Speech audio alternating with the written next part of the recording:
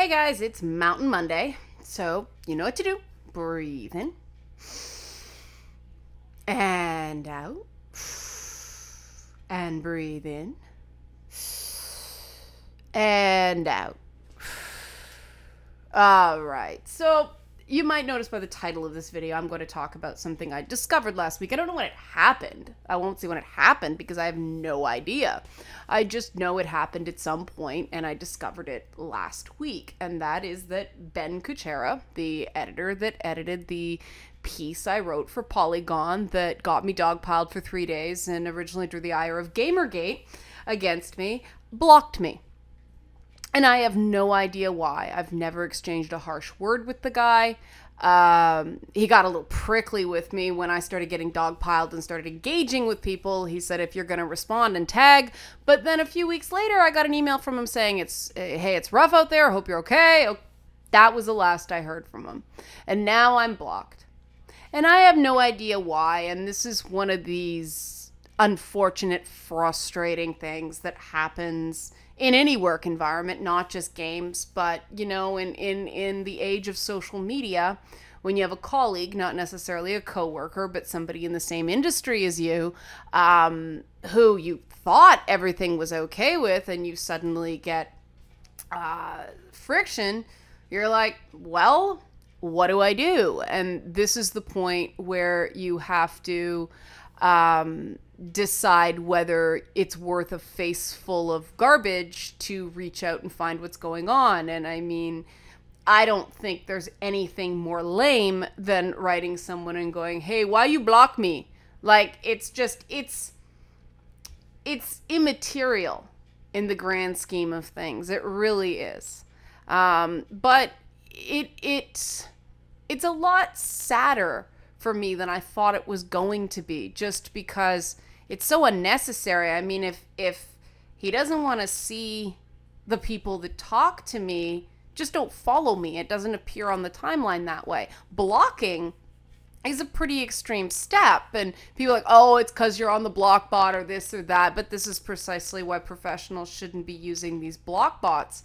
In not any block bot, just these block bots. And it's really funny because I originally pitched to Polygon and got rejected a few times, and I tried again because there was a rumor going around that anybody who was a part of something and something, this was around, you know, August of 2014, anybody discussing Gamergate was automatically getting blocked. I believe this might have before it was actually called Gamergate even. And I'm like, well, that's odd. You know, I thought I'd message him saying, hey, about that piece. And ironically, it's like, okay, let's talk. And we did the mental illness piece and the whole thing. And I thought it was really great and it was a good piece. And the thing is, because we worked on that, Ben knows something of who I am as a person, and I know something of him as a person, and he's actually a really good editor, one-on-one. And that's the sad thing, because a lot of people just have an impression of him, not even from his Twitter feed itself, from snippets of his Twitter feed put on various message boards.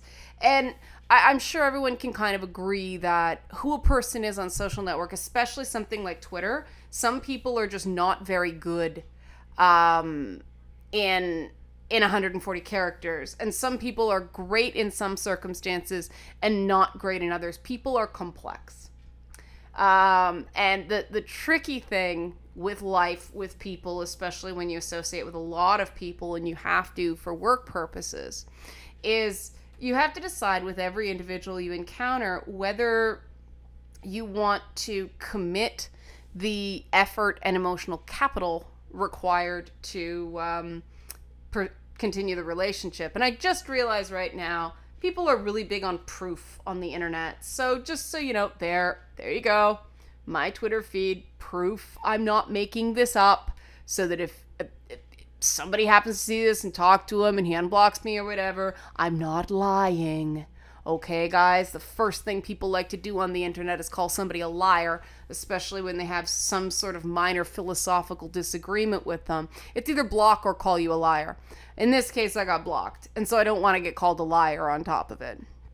And this is the part that makes me really sad. I don't think it's the specifics of the situation. It's that we exist in such a socially compromised environment on the internet right now. And this isn't exclusive to gaming, and I think that's the problem, is a lot of people think this is a thing that's unique to gamers and people who talk about games, even if you don't identify as a gamer. If you converse about games on the internet, it applies to you.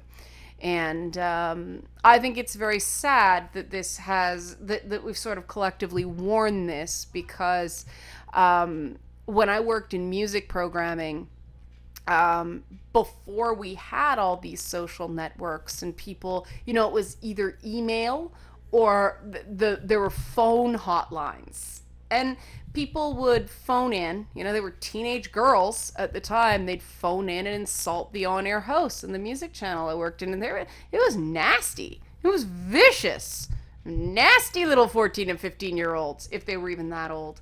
And so, I know, because I have a breadth of experience, and oh boy, talk radio was even worse. And again, it was, at least in my case, it was the women who were the most vicious. They'd pick on everything from the sound of my voice to, they'd keep track of how many times I dared to interrupt my husband, who was my co-host as well. And in talk radio, there is a certain amount of interruption that's acceptable. You just can't do what's called crosstalk, which is talk over each other for a prolonged period of time. The most important thing is exciting dynamic radio, and if you're going to, it's better to interrupt than have dead air. And sometimes you do have to interrupt, because I was the one on the headset to the control room, so I was the one that knew when we were going to go to break. I was the one working the board.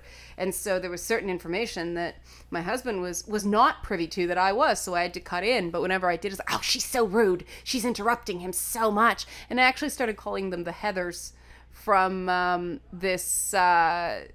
movie with Christian Slater and Winona Ryder back in the day. And I used to go on and say, and the Heathers are going to love this, and hello Heathers, and things like that, because they'd spend the entire shift on Facebook just cutting me up.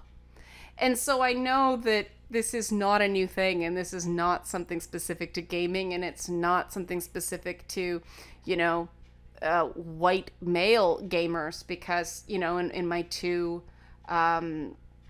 previous incarnations in the media, those were women, both times of various ages. And so I have a greater perspective than some people in this industry, and it gets me into a lot of trouble, because people get very upset when I don't get as upset as they do on certain situations. Now, does that mean I'm going to change? No, because I like my way better. I like not being easily offended. I like being confident enough in myself to stand up for myself. And yes, that way is not always nice, but sometimes I am just tired and I want to tell a person where to go. That is my right as a content creator. People have to understand, when you come to someone's YouTube channel and insult them, and a lot of people think, and it's funny, the way people will go, that was completely fair criticism, that was completely civil. And I'm like, no, that was friggin' offensive. And how do I know that it was offensive? Because I got freaking offended. And it's very subjective, and I'm aware of that, but I don't think, and that's why, the whole tone policing thing came up, and that's a term I don't like using, because it is a loaded term. But I don't like it when people don't deal with the substance of my argument. They don't like the way I said it. And that's very, very frustrating, because, like I've said in previous videos, I do have a comedy background, and sometimes you're saying things in the most entertaining way for the audience, not to be nice to the one heckler that pissed you off in that moment. And so, no, I won't be tone policed on my own YouTube channel because of that background, and because, if you find something I say not to your taste, you have absolutely the right to stop watching this channel and go somewhere else. I cannot possibly tailor my content to every single individual, because there are thousands of people there's at least 1,000 people that watch every given video. I cannot tailor make it to everyone. And I was just realizing today that, you know, in my world, and I live in a world of critical analysis a lot of the times because I have to take difficult concepts and make them simple for, you know, infotainment purposes. But, you know, like I said, people are not simple. And so I'll go through and say there are 5 statements someone makes. It could be in one source or multiple. And it's like, okay, that one's cool, that one's cool, that one's cool, that one's cool. You know, that 5th one, that's wacky, but hey, they said 4 things that I thought were good points. So overall, I think they made good points, and that's what I'm going to focus on. But for some odd reason, the internet has made every person who has even a moderate amount of passion for an issue define themselves based on what they're against, what they're opposed to.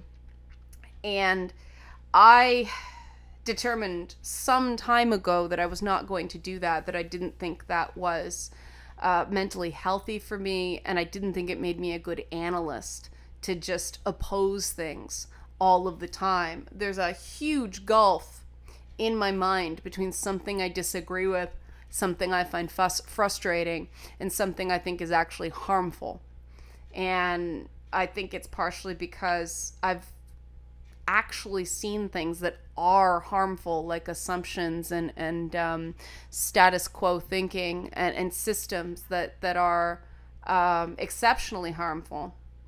And I guess that makes me weird as a feminist because I never went through that phase where everything was sexist. I always sort of had that analytical distance where it's like, no, you know, not all of it is. And the other difficult thing in dealing with these social issues is that something someone said may not have the intent of being offensive, you know, of being sexist, even if, or racist or homophobic or transphobic or whatever. They don't have that intent. They don't know it's wrong. They're repeating something they've heard elsewhere that sounded good to them. And the worst thing you can do from an educational standpoint in those moments is to freak out on them, because it doesn't teach them anything. They go off angry, and it actually embeds the thinking in their head more, you know, because unfortunately a lot of people on the internet are just waiting to be rejected, and that's very, very sad. But how does this dovetail into my original topic? Well, the thing that kind of makes me sad about, there's a lot of things that make me sad. One is that somebody in the same industry as me decided, whether directly or through a bot, to just block me without having a conversation first. The other thing is that, you know, one of the things I supported about the idea of sort of the gaming left was this idea of support for women, support for minorities. And I'm not, hear me out on this, okay, guys? And I'm not looking at this as me, myself. I'm not saying I'm a woman from a personal perspective. I'm looking at this as if it happened to someone else. And it's one thing to say we support women in gaming. It's another thing to support individual women in gaming, not because you agree with them 100%, but because you want diversity of voices that don't necessarily agree with you. What's the point of having these diversity mandates if you have to agree with someone to support their right to speak? And by support, I mean active support, which means not shutting out their voice actively, like not actively blocking them. And if someone's being abusive, I mean, I know people swear at Ben Kuchera all the time, and I totally understand why he'd like some quiet on his Twitter feed. But this is the problem with the particular block bots that are being designed. All you have to do is follow a certain number of people who are flagged, and you get blocked too. And I don't even know who those people are. And there are some people I know are on the block list, but I'm not going to unfollow them because every so often we do have, sometimes I'm just wanting to see what they're saying because I disagree with them profoundly on a lot of things, but it's good to see the other side.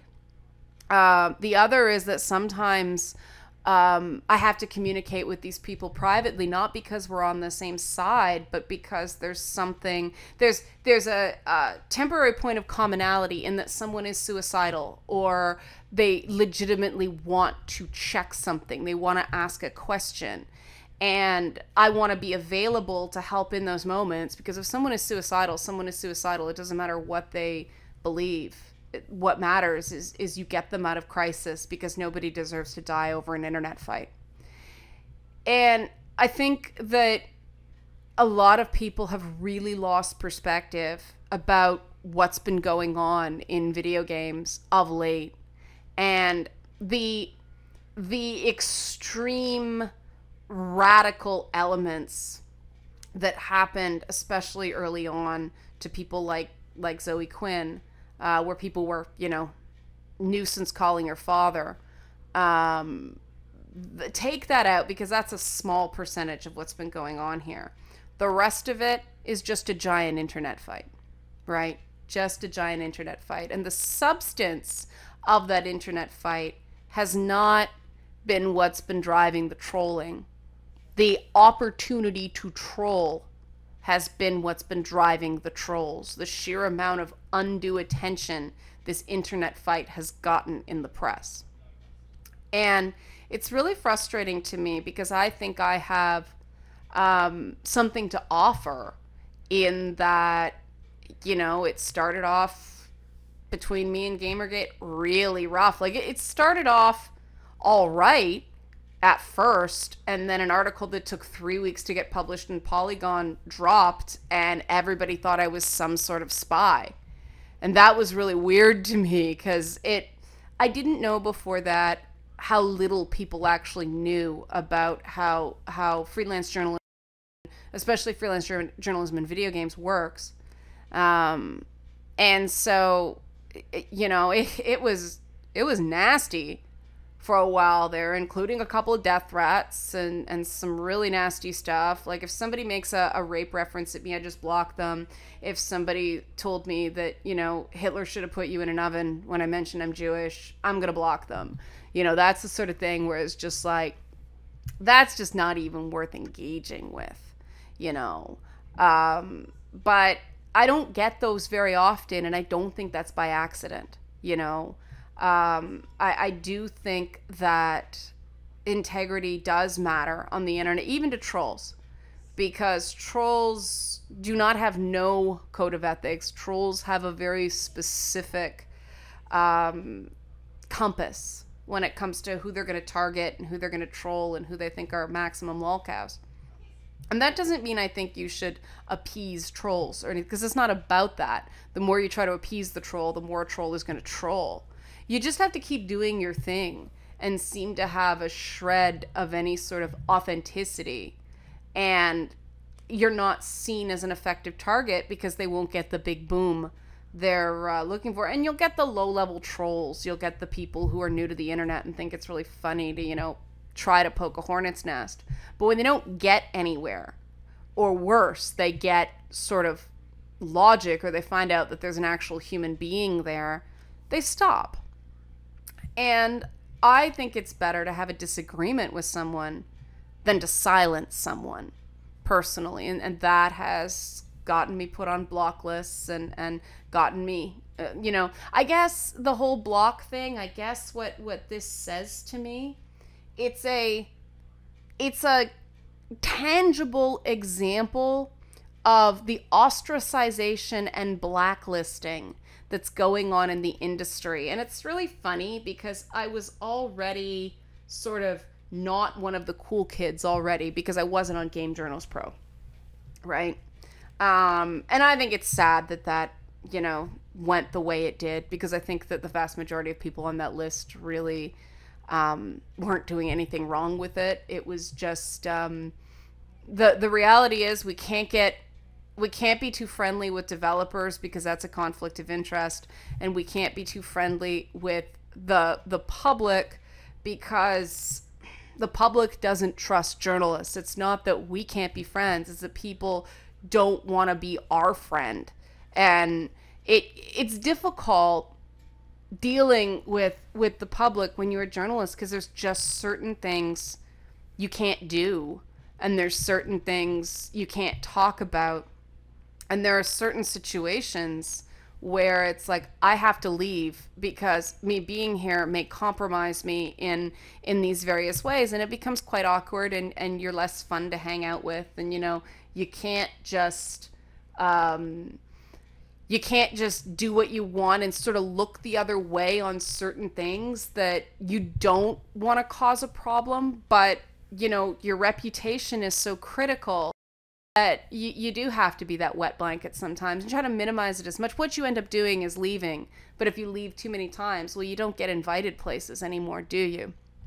And it can be pretty lonely, and so I understand why these journalists did like a support group. It's a Facebook group, like anything else. It's people of like interests.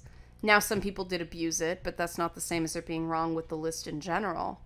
But, I already wasn't a part of that list. And so I was already not part of the elite.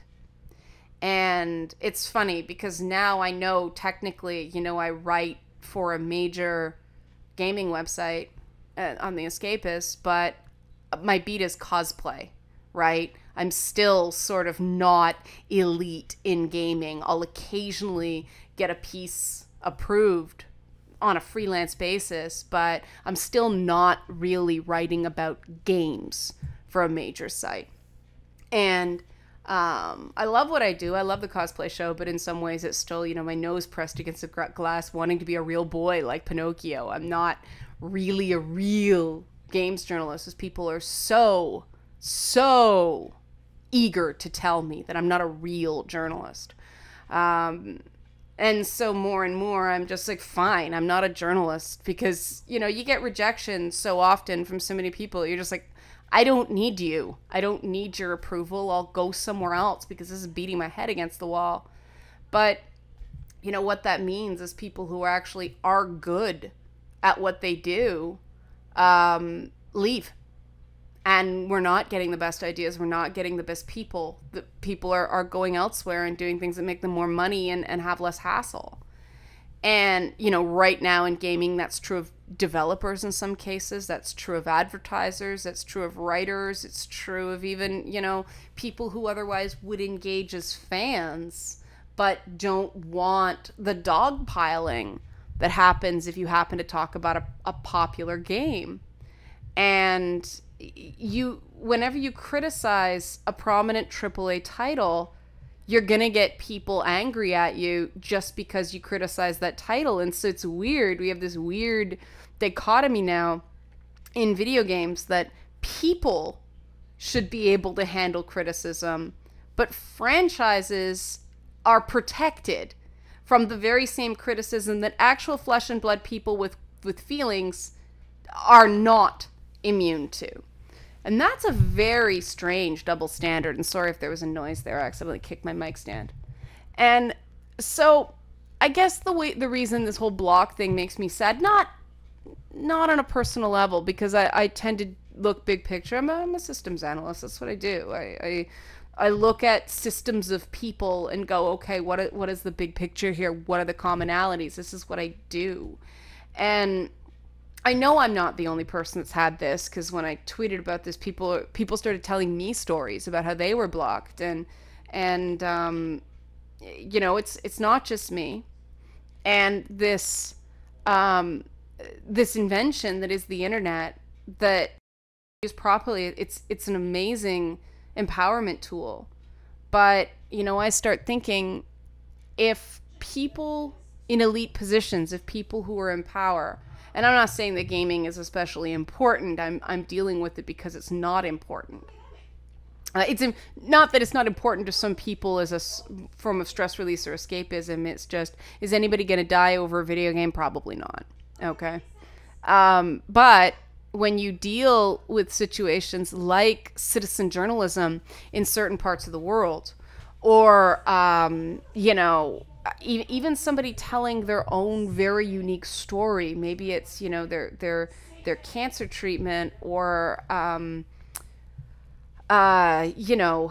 they're moving from one place to another, or anything like that. If the technology is giving the elite power to shut out the voices of the little guys and gals, well, that's not the empowering tool that makes the internet so great. And I know that's really extrapolating and that's bordering on slippery slope, but that is the reason that people get so upset about mass shadow banning and block lists and things like that, because they feel small and they feel like the internet, its various forms, various services, gives them a voice. And so they feel very rattled. They feel a sense of insecurity when that's taken away from them. And I get that. And I get why it upsets them. It upsets me too. I'm a person who would much rather talk something out than resort to cutting someone off. And there's, that point. If the other person won't talk, then that's it. There's no point in talking. If the other person won't have a conversation, there's no point in having a conversation. But I'm not a person to block someone. And I guess it goes down to this idea of innocent until proven guilty. These block lists are inherently guilty until proven innocent if you end up on that list. And what's crazy to me is, when I was going through school, I read all these stories. Like I was big on dystopias, except The Handmaid's Tale. I couldn't get through that. But, Brave New World and 1984 and The Trial by Kafka. Kafka, I think if he were alive today, he'd be a gamer. He's just so many of the themes we sort of deal with, identity, collective guilt, all this stuff, the nonsense of systems, being a small cog in a machine. Like Kafka dealt with all that stuff.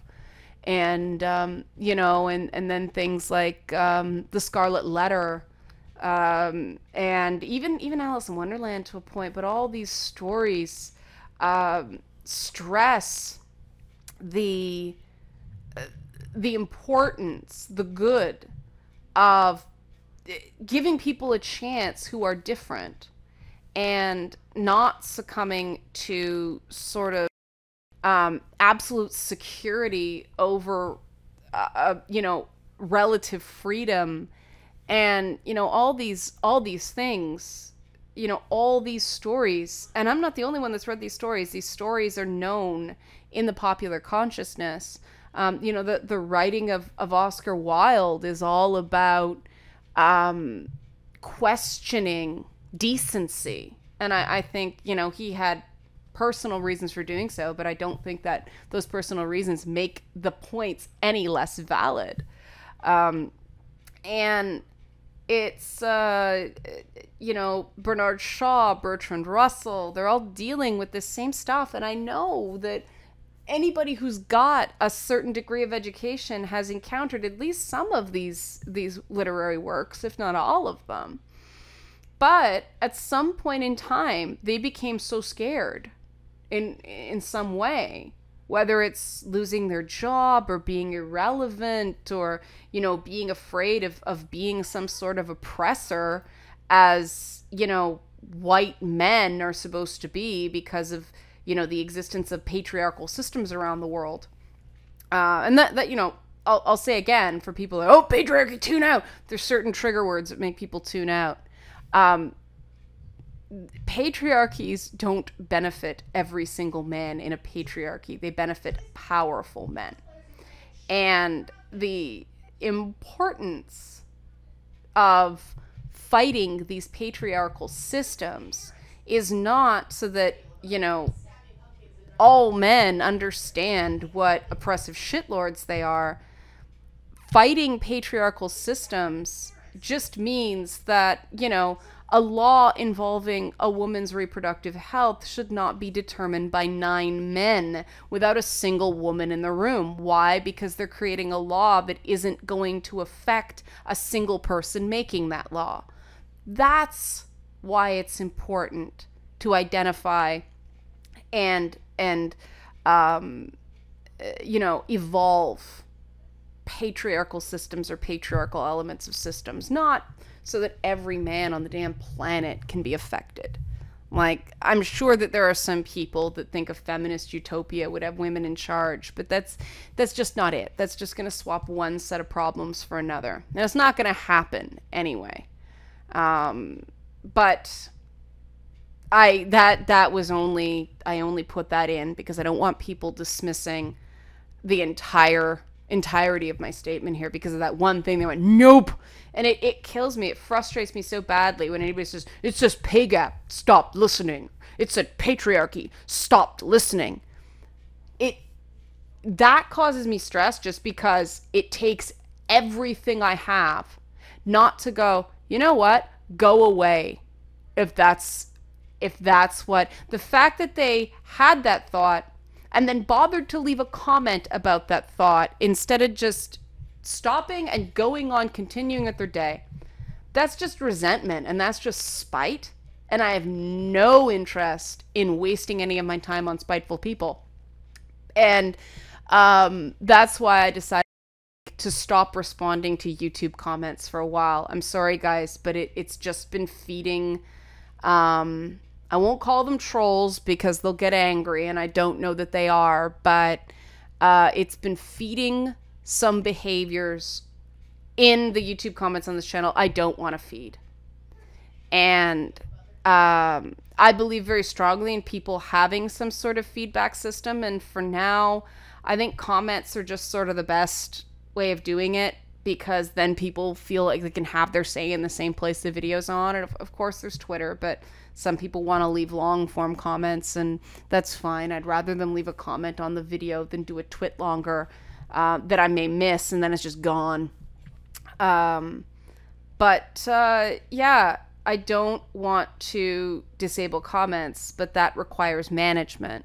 And the management is not for me. The management is for other people who come to engage in a moderate viewpoint, and they don't want to have to deal with the hysterics that usually come with the internet. That's why people don't engage. That's why people don't engage in any system, because they determine it's just not worth it. The negatives outweigh the positives, and you can't blame a person or group from not wanting to waste their time.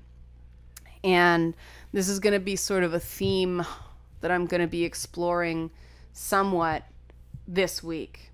But I wanted to start personal because Mondays are personal. I'm thinking of alternating now different formats on Mondays just because got to get the numbers up. But that's sort of the thought for today. I want people to keep talking. I want people to be able to truly believe in something and feel like they can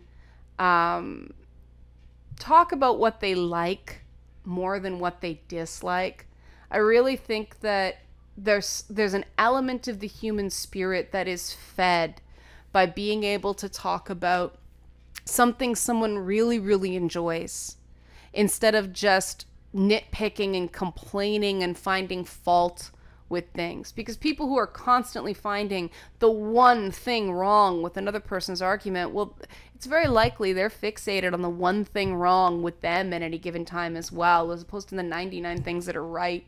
And you can't live that way. That's a sign of exceptionally low self-esteem. And, you know, not saying it's a guarantee of self-esteem, nitpicky, you know, nitpickers out there. I'm saying it's a sign. And the thing about people is when you get these signs, they're a sign to back off. And I'd be a complete asshole, I think, if I ignored the signs. But for the purposes of something like this, I'm not just a person. I'm not just here to be nice. I'm here to get thoughts out. And I'm here to engage, and I'm here to challenge people, and I'm here to entertain and make people think.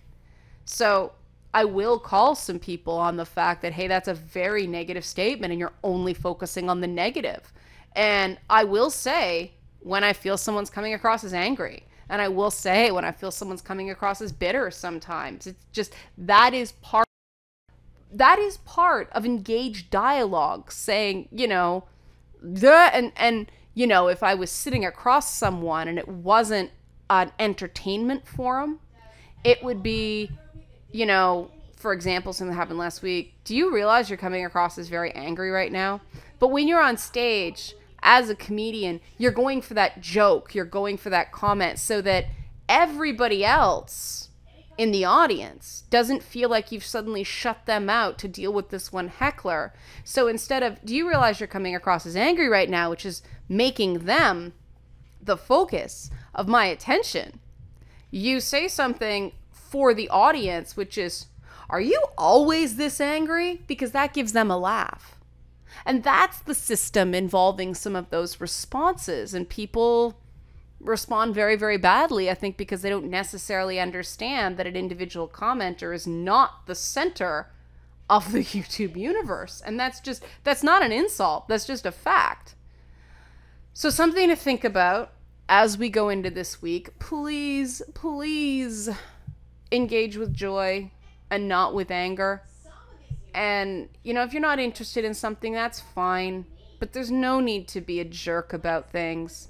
And there's no need to beat a dead horse when you've had a few back and forths with someone and you're really not getting anywhere. Just move on.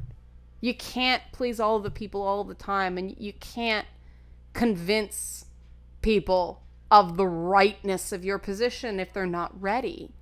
And all you're doing is wasting your time and your energy.